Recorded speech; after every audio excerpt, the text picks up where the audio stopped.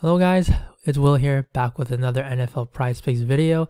This time, going to be going over the Thursday NFL Thanksgiving slate. So, happy Thanksgiving to everyone if you do celebrate, and PrizePicks did give us a promo. Justin Jefferson, free square, over 0.5 receiving yards, $20 max on this. You can play it however you want, as long as it adds up to 20. You can play it like $4 or $5 entries. So if you already used it though, you could play these picks as is. They are some good ones, but do understand on a Thursday slate where there are only 3 games, the options are going to be limited, and I want to focus in on just the Thursday games. So if you want the Sunday plays, those are all in the Discord. Join our DFS Army membership. If you're new, you do get a free month of that if you are totally new to PrizePicks. So that is the offer that we do have ongoing. And let's get right into this video. So the first play that we have, best play of the slate, I give the edge to this one, and that is Jacoby Myers, 4 receptions, taking the over for him. And the reasoning for this pick is they're taking on the Vikings, and this game is going to be in Minnesota. New England, they are a run-first team, but they likely are going to have to throw because they're on the road. The Vikings are a very good team. Didn't show it last week against Dallas, but I think this is definitely a bounce-back game for the Vikings.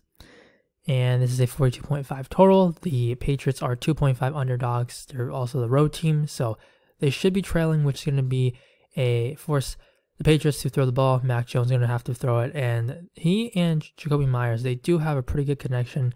That he's the number 1 receiver on this team, and they're basically feeding Myers and Ramondre Stevenson.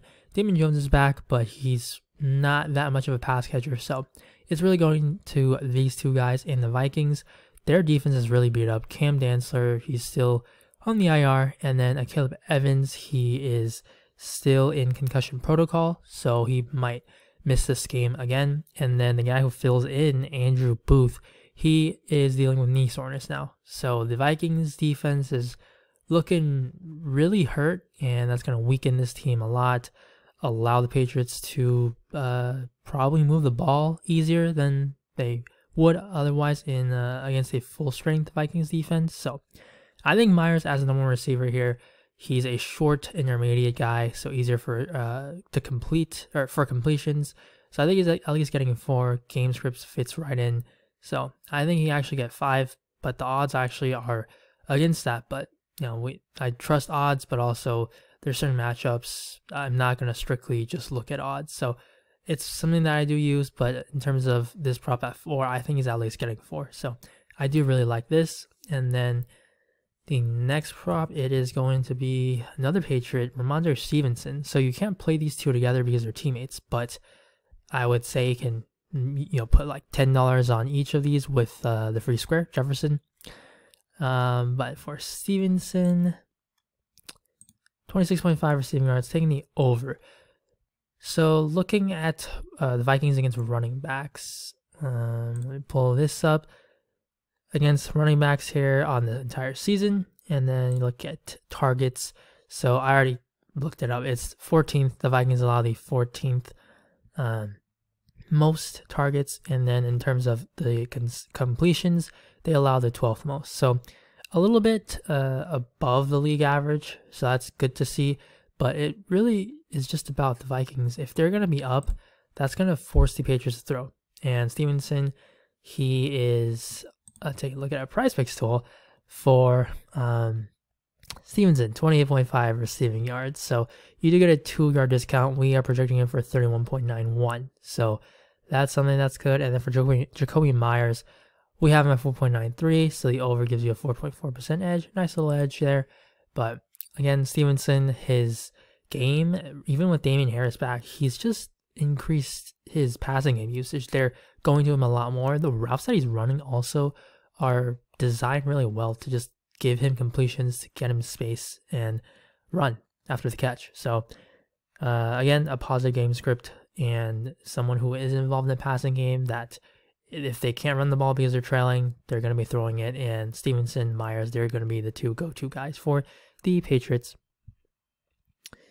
And now, because this slate, there's only 3 games, these plays, the rest of these plays, they're not going to be probably usual plays that I would give. Like, if there were better plays, I probably for sure would be taking these off, but we have to work with what we got. And it's going to be Dalton Schultz under 10.5 fantasy score.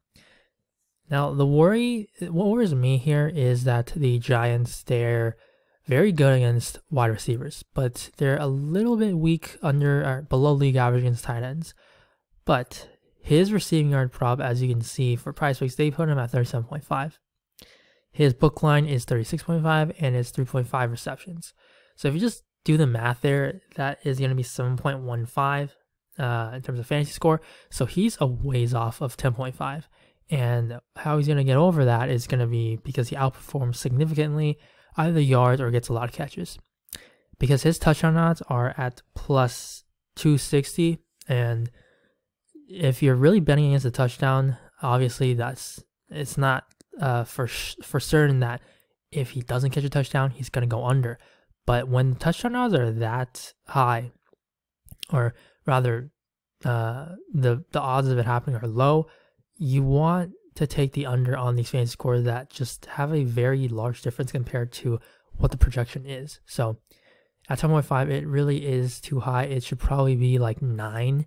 So I think this is going to get bumped. We're still early, over 24 hours before this game starts. So there's a lot of room for these lines to adjust. So I'm going to take the under on Dalton Schultz. In terms of how I rank this would be a tier 3 play with Myers and Stevenson as tier 2s. And along a similar line of thinking, we have Gabe Davis, 12.5, an under as well. Same concerns. This is going to be a spot where the Bills should be able to put up a lot of points. But because they should be able to do that, you're basically avoiding or hoping that Gabe Davis is not the guy who catches a long touchdown in the first half. The Bills, maybe it's because they're trying to save Josh Allen's elbow because he's dealing with an injury, that they really ran the ball a ton last week. And remember, last week, they moved that game to Detroit. So it wasn't an outdoor game where the winds, the snow, or the rain were playing a factor, where they had to run the ball.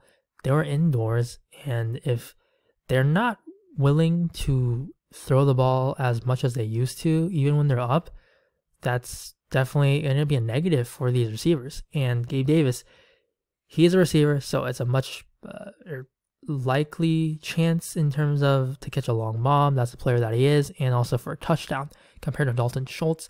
Gabe Davis, his touchdown odds are plus 165, so not as comfortable as an under. That's why I rank this behind Schultz, and the matchup is going to be a lot easier for Gabe Davis, but the game script is going to be a negative for him.